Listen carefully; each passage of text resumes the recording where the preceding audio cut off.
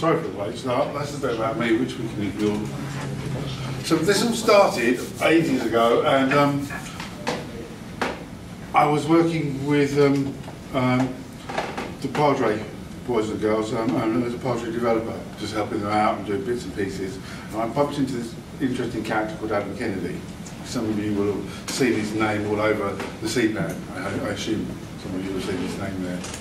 And I was trying to write the cookbook for the Padre plugin, and one of the things I came across was while I was doing this, and Adam, when I was trying to create this, and it's the first time I'd done a module for CPAN, and using the module starter structure, which I presume you're all familiar with. Yes. Adam Kennedy was saying to me, "Oh, what you want to do is that you want to use module install, but not just module install. You want to use the DSL unit of it." And I went, "Why?" And he said, "Because it's domain-specific language, and it's nice and clean and tidy, and it's free of all sorts of bits and pieces."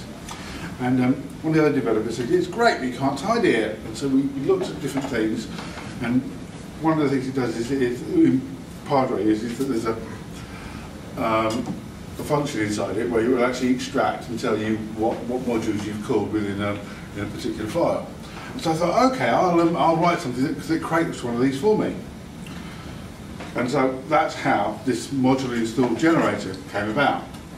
And so what it does is it generates contents of module install in DSL format, and from this,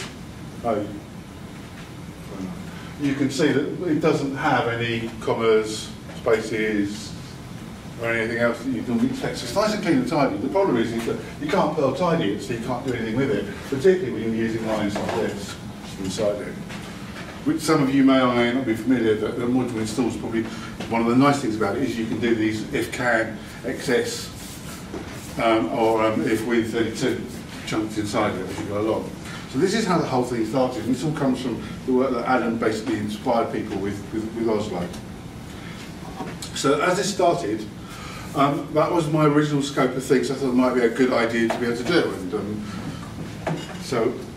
And then I added some more bits and pieces to it and decided that the reason why it's separated is that some of this stuff is interesting and some of it is less so. In other words, how old is something? Well, one of the things I discovered was when you were looking for files and you were using other people, checking other people's, was you've got no idea how old something is. And the version numbers, what a current version number is. So what this does is that I registered it with, so this is what it does, this is what I wanted it to do in its first instance. So I wanted to have a menu system, I wanted to help on it because I'm stupid and can't remember anything. I don't want to have to go and look it up somewhere else, I wanted to just go help for it to tell me, so it's called getting along. I wanted to have a dawson and debug so I could get it to chuck out information, I could see everything it found. And we'll show you some of the things. I wanted to be able to ignore this wonderful namespace, this T double colon namespace. Nobody really uses it very much, but some people do. And I wanted to check automatic things and go and find what it could do. And then I had other ideas for noisy parents and others, and the jobless catch, because it's not called that, it's called something else. Yes? Okay. Yeah, when you leave jobless, the actual file when you type use, it's something else. So I registered the name because people had told me to do that, and I blogged about my shiny toy, and I wrote some bits and pieces about it, and it used Perl preques. And everyone said, "Don't write another one, use the one that's there," so I did. And I did a lot of other bits and pieces as well. And then we had take two, so we modified it and changed it so we could see what it was going to do. And so some of the things I took some things out of it and I added other bits to it. And at this time, it's still working in Oslo, as in META 1.3.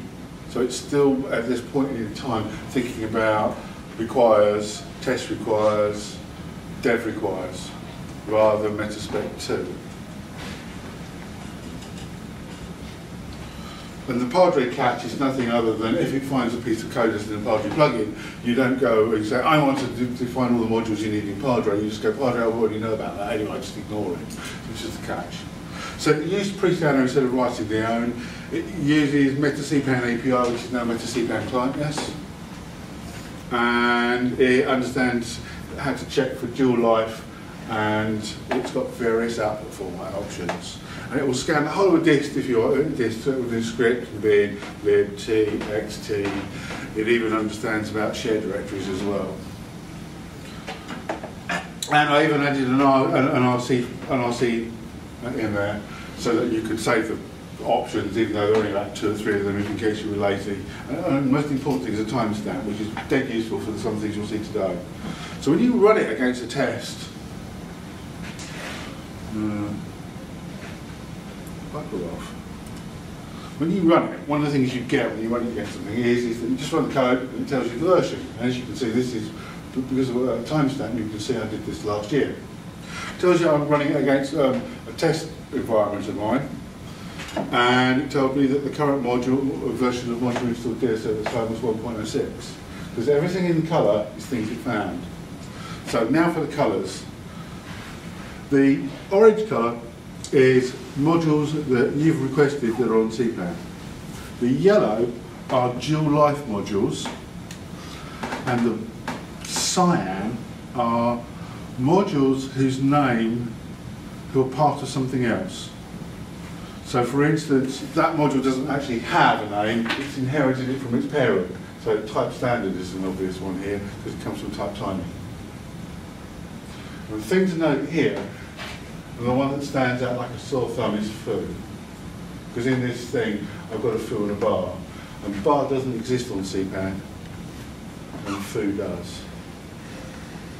And so, okay? That's what it's actually. So what it did is it generates an output for you, and it doesn't write the files, it only does send it to the output so you can see what you're using. And it will search and produce these outputs in the format of, in the first instance, this was module installed DSL format. And it tells you how long it's taken, and it gives some suggestions and some other things you might want to add in. And you can see the test requires and the test recommends. So then after that we went on, we did CPAN and META.json. We needed more scanners because effectively the CPAN file, the CPAN file is a slightly different format. The CPAN meta spec is totally different. In some ways it's totally different altogether. And META.json. So when you're looking at the CPAN file, instead of in META2 spec, you haven't got requires, test requires and recommends. You've got prereqs runtime requires, prereqs runtime suggests, prereq runtime recommends. You've got test requires, test suggests, and you've got develop requires. Now in theory there's a develop suggests, but XGD says that there's no point in having it because they mean the same thing, so there's only one there. But test requires and test suggests, there's only 2. And then you've got suggests and recommends, you don't have 3. Even though there should be 9 in total, you don't really have 9 in the real world, it's a shorter number. So, I wrote additional modules, and they're all being given to Perl, to PPI, to the Perl pre-scanning, PPF, Perl pre-scanning. And the additional modules were written so you could find additional things. And the additional modules always run first, before Perl pre-scanner, because Perl pre-scanner is limited. Perl pre-scanner just does what it does and just looks for one thing. It's got no idea within the context it's looking for it in. So effectively, it will try and find recommends, runtime recommends, and it will use modules that are either encapsulated by a used module or in an eval. And if it finds those, it believes that they are recommends. Because effectively the author's saying, it'd be nice if I had these, and if I haven't, I'm going to work around it. And so it always searches script and bin, followed by lib. And then it will go on and do tests. And when it does XTs, it just does everything, because it knows it doesn't matter what it finds in the extra test directory, they're always develop requires, because they're run by developers. So it understands the difference between suggests. So if you use test requires, it will automatically know it's a suggest, because if it doesn't exist, your code shouldn't fail. It will just carry on and work its way around it. So here's some examples of you can see the test requires, and you can also see an eval on there. Sorry, I think I was pointing that way, so there were a couple of people on that side. And here's the same thing, but this time showing it as a META.json file. And you can see that there's slightly more information. All this stuff in grey at the top is just stuff to remind you of what's supposed to be there. These 10 lines at the top are all items that are supposed to be here in your META.json. You can build these things on checklist.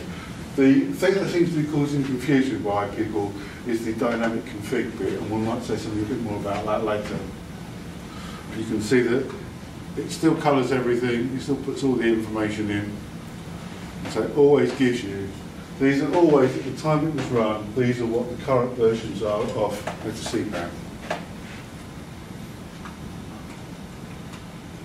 And it also does, for the no index directory bits, it actually checks the local directories rather than just doing a dump of, where you pick up, you'll sometimes see people have got like 6 items there, because it doesn't care when it runs it, whether it finds it only just shows you the ones you've got. So part of this was also giving this stuff back, and the scanners back, talking to authors, via RC email. And just for my measure, with fun, I discovered that when I gave my stuff back, that it just so happened that Perl pre-scanner is written by the Pumpkin, who's kind of an interesting person to talk to, quite a hard person to talk to in some ways, because he's rather busy. I hope you all know who the Pumpkin is. Yes? Some of you should definitely know, I don't know whether others will know. Yes? Ricardo the Pumpkin? He's the key person in Perl. If we have a problem or there's an error or an issue somewhere, he's the one person who has final say. Actually, he doesn't have final say. Larry has final say, but in reality, Ricardo has final say of day to day. And the direction that Perl goes in, Ricardo's the person who guides where we're going with it. So picking a module up that having to give back to meant that it's quite difficult to actually start the conversation going, because you've got to provide things to actually entice them to want to converse with you. And it's the same with any author you talk to. You've got to give them something back to get them to give you something. And remember that when you're talking to them, you're not at work, so you can't expect a response 5 minutes later. You might get a response for a week. And it's something that sometimes I think that we forget when we talk to other authors, that they've got other things to do. And they do this for fun. So one of the things that came out of this was the ability to actually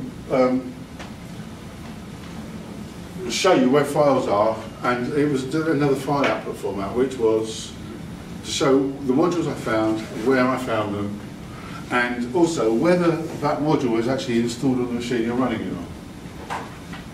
Now the reason why there are 2 versions, so if you take archive zip, is because it was found by 2 different scanners.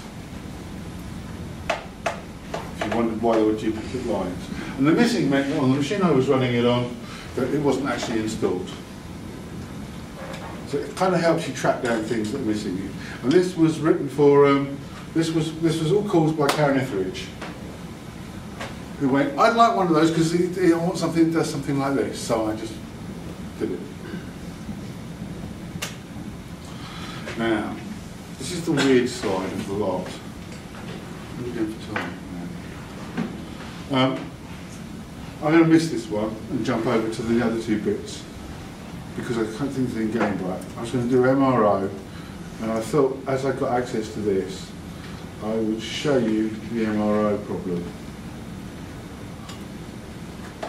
This was raised by somebody else here today, which was that the Perl scanners have a problem. Both the 2 pre-scanners have a problem in the sense that they think every time they see a piece of code that says require MRO, that they should actually say the minimum version of Perl is version 10.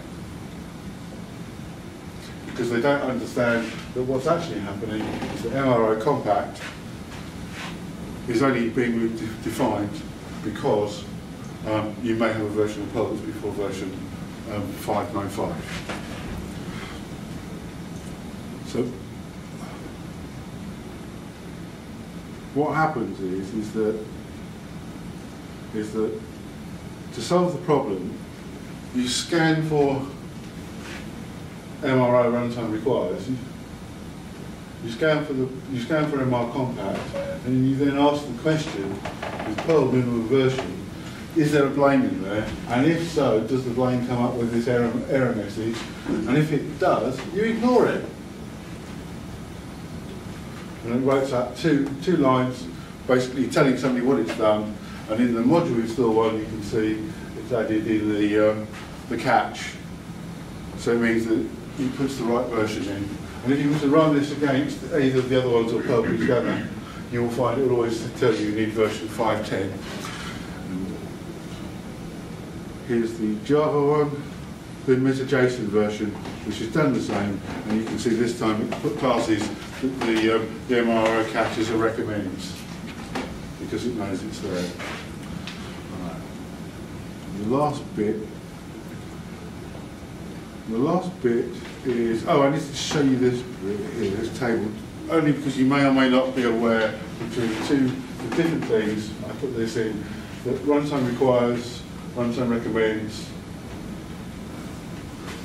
So what this is doing, and this is caused by doing some bits and pieces somewhere else, well, if you run debug mode on this, you'll see the bits of the data chunks underneath what it's doing and how it stores its information. So you can see here you can see a core module, and here you can see a dual life module, and it adds more bits and pieces. And here you can see another one, and now we're going to show you the one that's the problem, and why we needed to recast. So here you can see it's in module install. There are 8 occasions, there are 8 areas, 8 places where it found YML Tiny. And you can see that the first one it found was found using one of the additional scanners for eval. The second one was the Perl pre-scanner. The third one was pre-scanner. The fourth one was raw eval, and then there were four found using in the test environment. It initially thinks that it should be runtime recommends as the correct definition of where it should live, but that's wrong.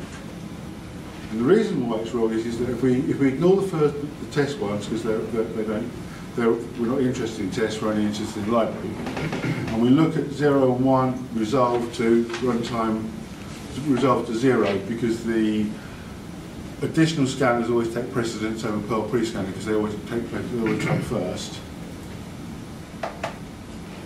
You can see that we end up with a scenario where we only end up with 3. So that's right, and this means that because this meta file here is called with the way it's called here, runtime requires this takes precedence. So what I did was I wrote a recast that catches this stuff. So we'll then go through, and it catches it, and it writes the correct one in. And if you run debug on this, it's all debug is done with data printer, and it chucks out loads and loads and loads of information, and you can see how it found the information it was looking for. And the only reason why it can do this is that it keeps all this information while it's doing it. All of the other techniques that use find something, and they either keep one copy or they just overwrite it, so they only have one instance of it. So they never remember when they scan a distribution where they find anything. So it doesn't matter whether it's the META.2 spec prereqs utility, the object one, it only has one instance in it of each thing it finds. So it doesn't have the history, because it doesn't keep it likely of what it's found. It's only because of that I can do these other things. So if you find things that the scanners get wrong, if you tell me, I'll write a heuristic patch for it. And the bit I forgot to point out, which I want to point out, is on here, is that foo actually has a number, that's its version number, locally, specified. It wasn't 0.2, because that's the version of foo in META CPAN. So you will get differences between version numbers, and you may see things that are different. So the different bits and then we to look at it. It's nothing more than a tool to help you to see. You still have to make a decision as to how you want things to go. But effectively what it will do is it will show you this really quickly. And it will show you it in a format that you want. So you can either have module installed as your output, you can have module installed DSL, you can have a distiller format, META.json, CPANfile, doesn't care. You can pick the output format you want. Or you can do something like Infinite. So the two catches were there for they were asked. That's it. Sorry, overrun. Sorry about the crap at the beginning. If you've got any questions, go for it. Enjoy it. Okay. How the sort of does it have sort of does Midgen have an API? So rather than using it from the command line, you could write a program that uses Midgen to scan Perl data. You can. There is an example in there that will enable you to be able to hook straight into it.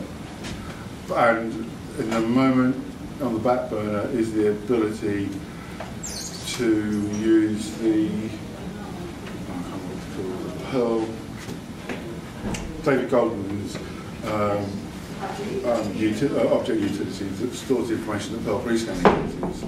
I'm going to generate an output for that because CPAN meta requirements. That's the one, the CPAN meta requirements. Because is it Kentel? Is his name the guy in New Zealand? Yes. Wants to have a go at using it in Distiller because he's interested in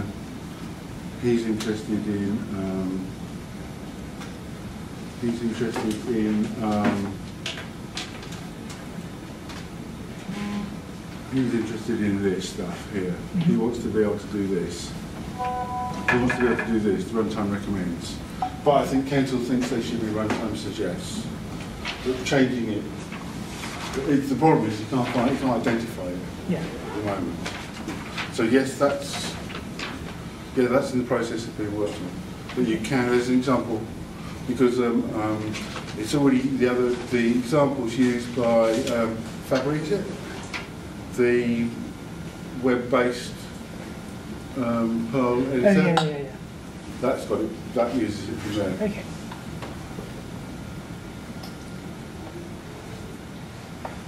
Anything else? Okay. Enjoy the rest of your day, then, people.